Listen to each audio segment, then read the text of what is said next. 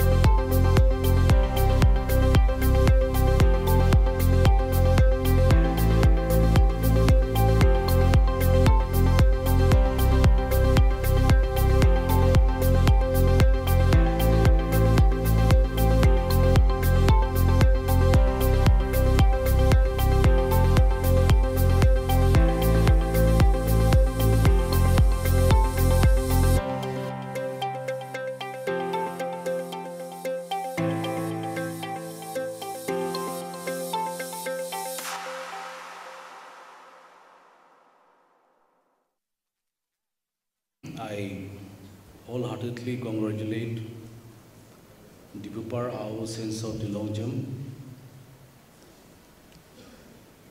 and all of you who have participated in the construction of this house.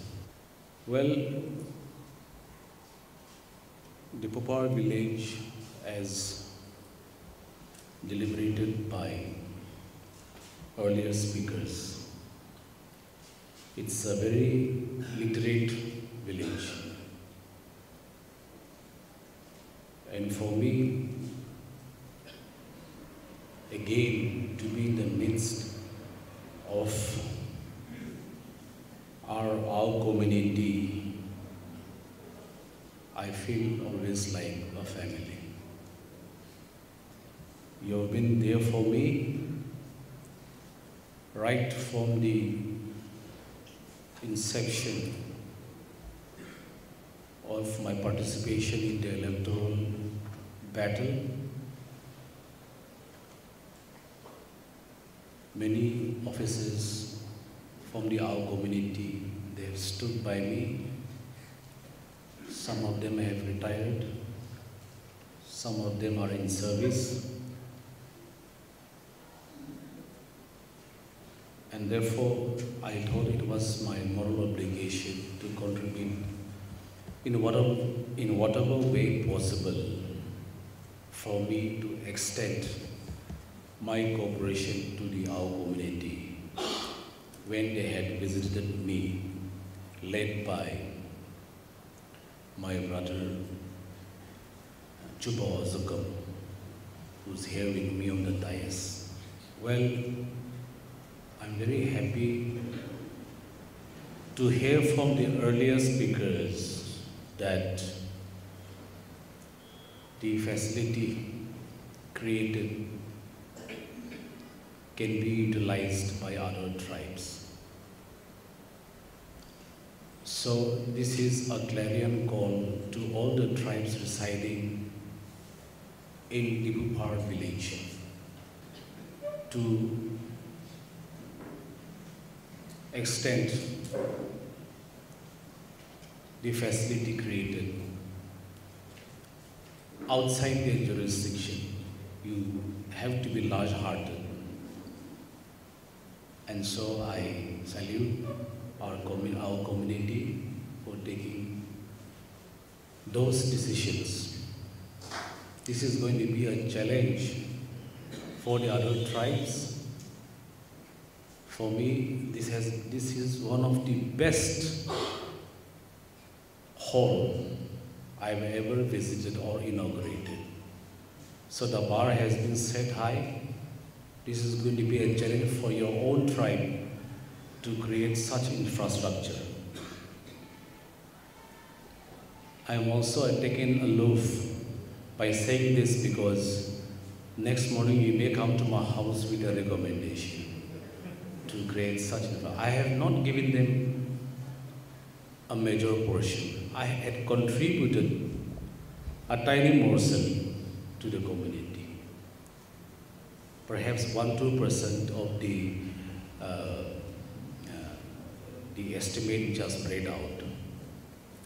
It had started way back a decade ago. This is a continuation. So you cannot build such infrastructure overnight. But our people are very ambitious, including me. So this kind of development takes time. But for that, you have to be unified, within and outside, if you want the contribution, and if that should be sufficient for completion of the project. So I very wholeheartedly and very pleasingly, I'm here and honored to invite me to be your guest of honor. Many leaders who have retired, who have served the state, and many bureaucrats who have served the state, they reside here in the village. And I want to supplement to some of the earlier speakers who had said, since this being a very developed village, it reminds me of few situations in the past when we wanted to shift some of the villages within the Dimapur district, which deserves to be under the urban jurisdiction. I was taken aback and zapped when the leaders of some of those villages had told me that they want to be under the village nomenclature. And I was just calculating and trying to break the argument, isolate it word by word. How could that be possible? Because people want to progress ahead. People migrate from rural to urban for a livelihood, for economic reasons, to live a good life, in simple terms. So I was the chairman of the Dimapur District Planning and Development Board. So I inquired, what is the reason why you don't want to be under the municipality? Then surprisingly, they told us, it is because of NREGA, Mahatma Gandhi National Rural Employment Guarantee Scheme. I said, even urban areas have specially, special schemes for your upliftment. But the leaders of those villages had told me they still want to stick to village head. It is up to them to decide. But we had offered them. So I was not in a position to continue arguing with them, so I agreed. So exactly, I also think in the same manner, places like Purna Bazar village and this Diphupar village and some few villages within the Dimapur district should be under municipality. If you all agree, we can continue discussing about this in the next, after the fresh mandate. So I'm very confident speaking to you in this manner because I know I'm going to get the mandate from the our community, from the Diphupar village. I'm not saying other tribes would not favor me, but we are working on it. So this will be a collective task and effort for all of us. If we ever have to take a decision to shift to urban jurisdiction, then it has to be unanimously, consent has to be there from all the tribes residing in the village. So this is your homework.